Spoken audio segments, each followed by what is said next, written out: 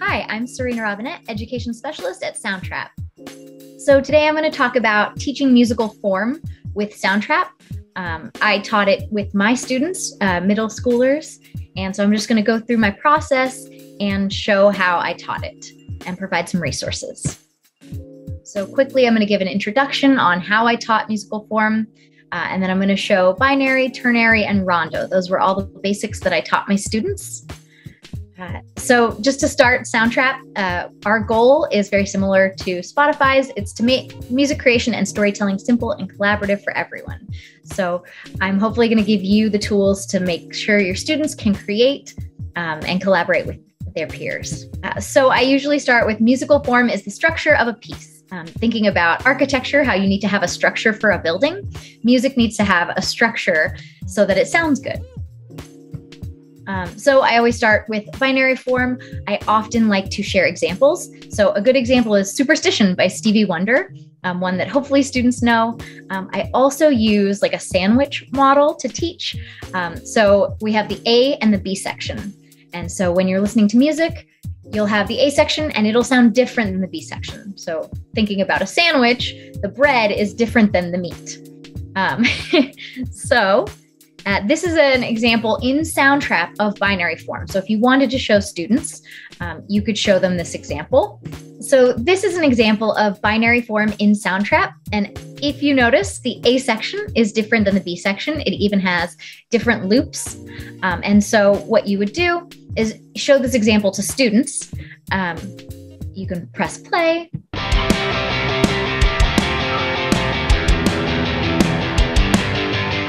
So it gives the example of rock, and then the B section is going to be totally different.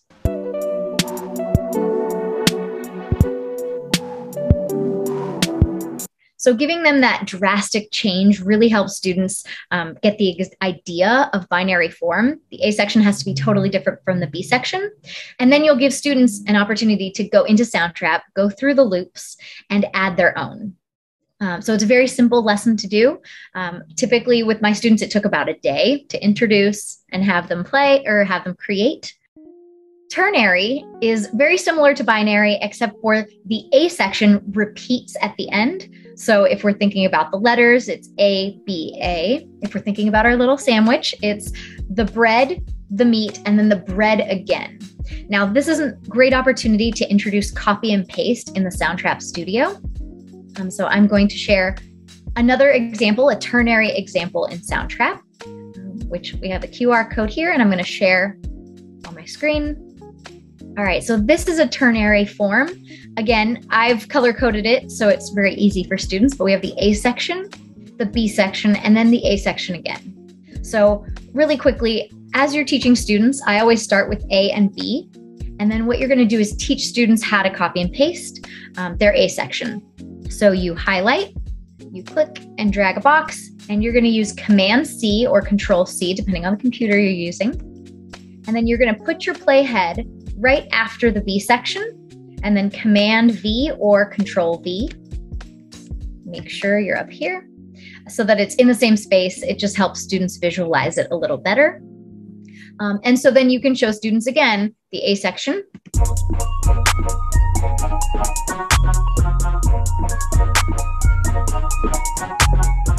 We have the B section.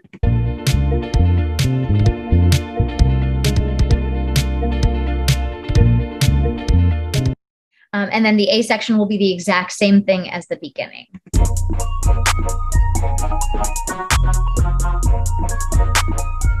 A good example to teach students ternary form is Twinkle, Twinkle, Little Star, because it has the twinkle, twinkle, little star, and then that's the A section, and then the B section, up above the world so high, and then you go back to the A section.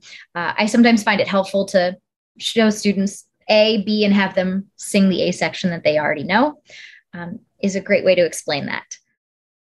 And now we're going to go to Rondo Form. Rondo Form is a little more confusing, but it has the same practice of ternary where the A section repeats. The only difference is that the A section repeats and then new sections are added. So again, thinking about the letters, we have A, B, A, C. So the B and C are going to be different. A, D, and A.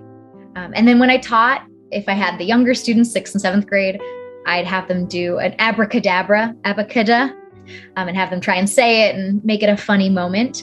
And then thinking about the sandwich, we have the bread, the meat, the bread, just like ternary. But then we have the cheese, and you can ask students, is the cheese going to be the same as the meat? They'll say no. Go back to the sandwich, and then a tomato. Is the tomato going to sound like the cheese or the meat? No. And then you always come back to the bread to kind of end it. So this is an example in Soundtrap. I'm going to show you. And again, you can have students re-practice that copy-paste in the Soundtrap studio so it's easier for them. And I'll show again how that works in the studio. As you can see here, this is the Rondo form, and you notice the A section keeps coming back. And I've, again, color-coded it to make it easier, but so you have the A section.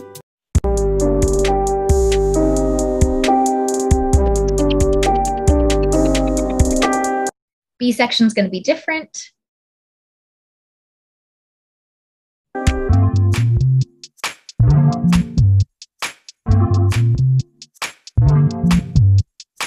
You go back to the A section, then the C section is going to be different.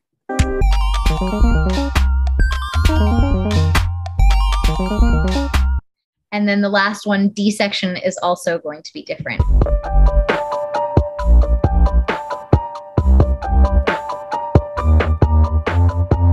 And then end with the A section. Thinking about if students are having trouble trying to make it sound very different, you might want to go into our loops and look at the names. So we have the anthem loops, the Atlantis loops. So maybe you might want to guide students and say, hey, maybe try a section with only Atlantis, or maybe try one with only, what's the next one? Let's see, originals. Maybe only brick. So to give them that guidance if they need it, if they're needing help trying to change up their beats. If you need any support, I've created a lesson plan for you, which we can also share in the show notes. And feel free, I've used it as a unit essentially. So this wouldn't all be done in a day. I would do one day for each form. So binary on the first day, ternary, then rondo. And again, it kind of scaffolds itself from easy to hard. And you can obviously change it. You can add your others. You can, I've seen some teachers do complex binary and try to change it up a little, or complex ternary. And that really gives students more options to create. So enjoy, and I hope to see some really awesome binary, ternary, and rondo form creations from your students.